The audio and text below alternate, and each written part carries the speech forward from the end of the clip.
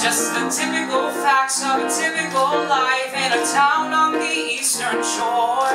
I thought about what I wanted.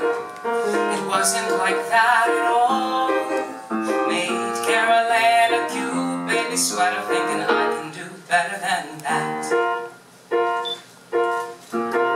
In a year or so I moved to the city, thinking, what have I got to lose?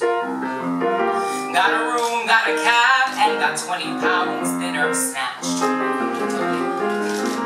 Met a guy in a class I was taking who you might say looked like Tom Cruise.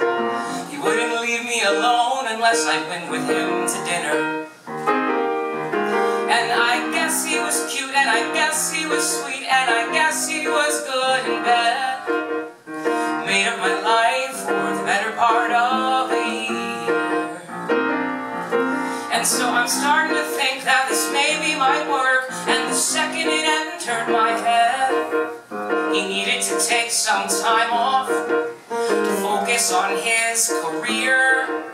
He blew me off with a heartfelt letter. I thought I can do better than that. Do I still have a rhythm? Do I still have soul? Do I still have a lot? Jack.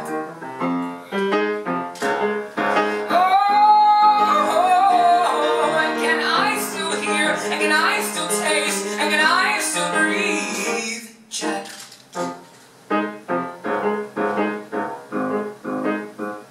But do I feel like hell? Baby, how could you tell that without my heart I don't do so well?